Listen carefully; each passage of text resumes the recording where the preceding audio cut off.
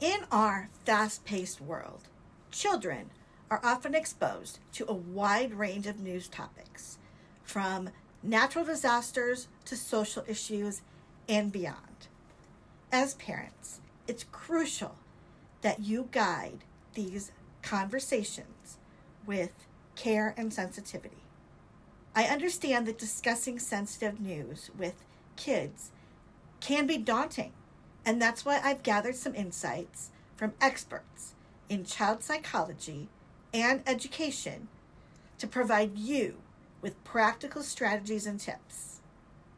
Hi there, I'm Kim Feeney with Butterfly Beginnings Counseling, and welcome to my channel.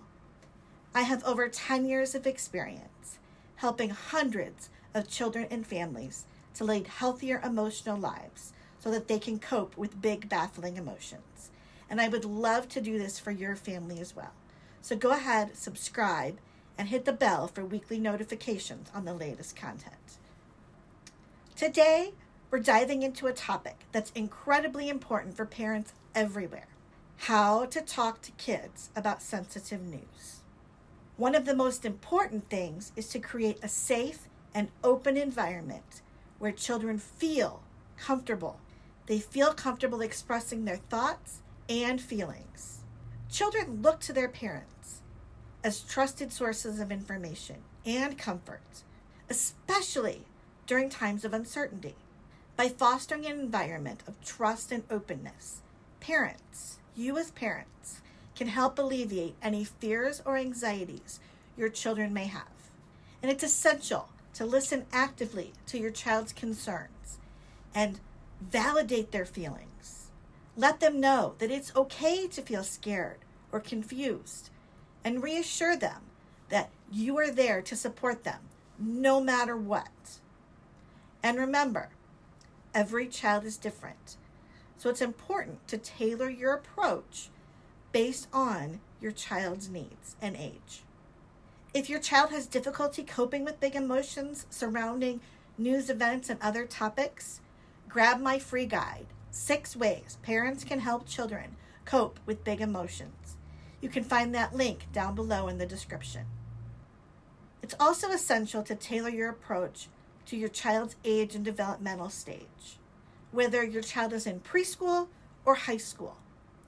We are going to cover strategies to initiate these difficult conversations in a way that's age appropriate and empowering.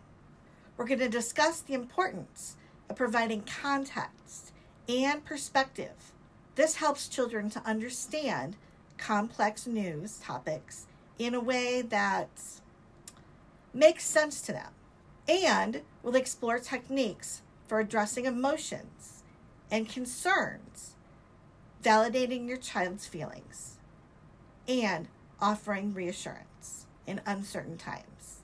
Younger children, they may have limited understanding of complex topics, so it's going to be important to use simple language and provide concrete examples that they can relate to. As children grow older, then their ability to grasp more abstract concepts improves. So parents can gradually introduce more nuanced discussions and encourage critical thinking. However, regardless of age, it's crucial to create that foundation of a safe and supportive environment where children feel comfortable expressing their thoughts and asking questions. By tailoring your approach to your child's developmental levels, you then can ensure that they feel empowered and informed when discussing sensitive news topics. So go ahead, drop me a comment, and let me know a news topic that you have struggled to discuss with your child. So here are some strategies for initiating conversations about sensitive news topics by different age groups. We're going to start with our preschoolers between ages 3 and 5. Again, keep it simple. Use age-appropriate language and concepts. Provide tons of reassurance. Emphasize safety and comfort above all else. And you can use visual aids, pictures, drawings, puppets. They all help convey information to this age group and follow their lead. Let them guide the conversation and ask questions. Next, we're going to talk about elementary school, so ages, say, 6 to 11. Be honest and make sure you're providing accurate information and avoid overwhelming details. Encourage questions, create an open dialogue, and address their concerns. Providing context helps them to understand the relevance of the news to their own lives. And again, offer reassurance. Emphasize the helpers and the positive actions that are being taken. Middle school children, ages 11 to 14, this is where we can begin to foster some critical thinking, encouraging them to analyze and question what they hear. Discuss perspectives, exploring different viewpoints, and helping the child to form their own opinions and address the emotions, validating their feelings, and providing coping strategies for dealing with difficult emotions. And empower action. Encourage them to get involved in positive ways, such as volunteering or advocacy. And then finally, our high schoolers, ages 14 to 18. Engage this age group in deeper discussions. Dive into complex topics and encourage some debate. Explore media literacy by teaching them to critically evaluate news, the sources, and recognize bias. And discuss global issues. Connect local news to broader social, political, and environmental issues. And encourage activism. Support their efforts to make a difference through activism, advocacy, or community service. Overall, the key is to create a safe and supportive environment where children feel comfortable. They feel comfortable asking questions, expressing their emotions, and engaging with the news in a constructive way. Tailoring your approach to their age and developmental stage, you can then help them navigate sensitive news topics with confidence and resilience. And here's a couple of bonus tips about talking to kids about sensitive news topics. It's important that you maintain calmness. Children look to us as adults for cues on how to react. So stay calm and composed. Even if you're discussing upsetting topics, your demeanor can help to reassure them and keep the conversation productive. Limiting exposure. While it's important for children to be informed, excessive exposure to news coverage, especially graphic images or details, can be overwhelming and distressing. So monitor their media consumption and provide age-appropriate information.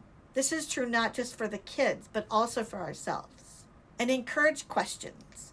Let your child know it's okay to ask questions, and it's okay to express their feelings. You're going to want to validate their emotions and provide honest, age-appropriate answers to their questions.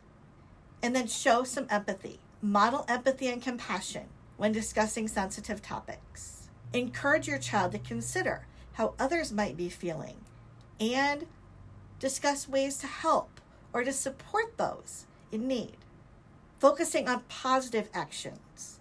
It's important to acknowledge difficult events. Also highlighting positive stories and actions, though. Discuss how individuals and communities come together to support each other during challenging times. And then be available. Let your child know you're always available to talk if they have questions or need support. Create opportunities for open communication and dialogue, and check in with them regularly to see how they're doing. And if your child is really struggling to cope with news-related stress or anxiety, don't hesitate to seek support from a mental health professional. They can provide guidance for you and your child, as well as strategies to help your child manage their emotions effectively. By implementing these tips and fostering open communication, you can help your child to navigate sensitive news topics in a healthy and supportive manner, employing age-appropriate strategies, and fostering open communication. You can empower your child to understand the world and to navigate challenging topics with confidence. Remember, you're not alone in this.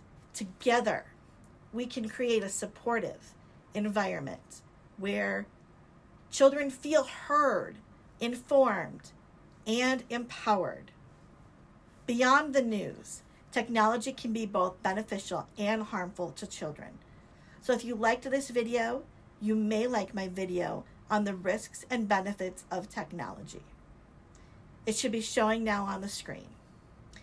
If you found this video helpful, give it a thumbs up, subscribe, and share with a friend. Until next time, wherever you are in your day, hug your child and make it a great one.